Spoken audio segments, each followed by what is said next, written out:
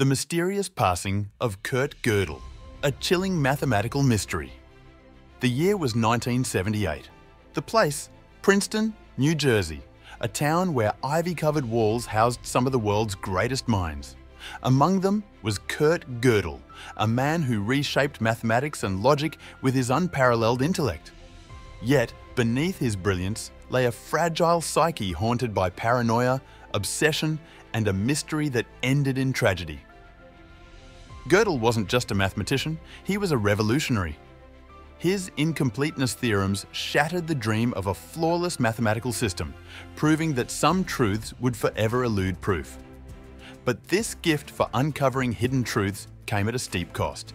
The same mind capable of unraveling the cosmos began to unravel itself. In his later years, Gödel became gripped by a crippling fear, the terror of being poisoned. He refused to eat unless his wife Adele tested his meals first. She was his anchor, his shield against a world he saw as hostile. But what happens when the shield breaks? In 1977, Adele was hospitalized, leaving Gödel alone with his fears. Without her, his paranoia spiraled. He stopped eating, convinced every bite was laced with poison. By January 1978, he weighed just 65 pounds, a shadow of the man who had once bent logic to his will. On January 14, 1978, Gödel succumbed to starvation. The official cause of death was malnutrition and inanition caused by personality disturbance. But to those who knew him, his passing was more than a medical tragedy. It was an enigma. Was Gödel's mysterious passing a slow suicide, the tragic end of a man crushed by his own mind? Or could his fears have been justified? During the Cold War, Gödel's groundbreaking work and his close ties to Albert Einstein made him a figure of interest. Was his paranoia rooted in something real?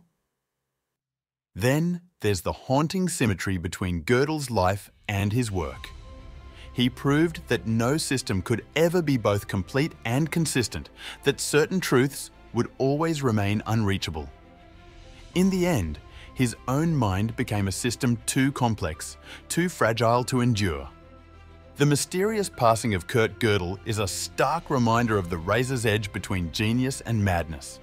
His theorems remain immortal, but his final days are a puzzle even the brightest minds can't solve.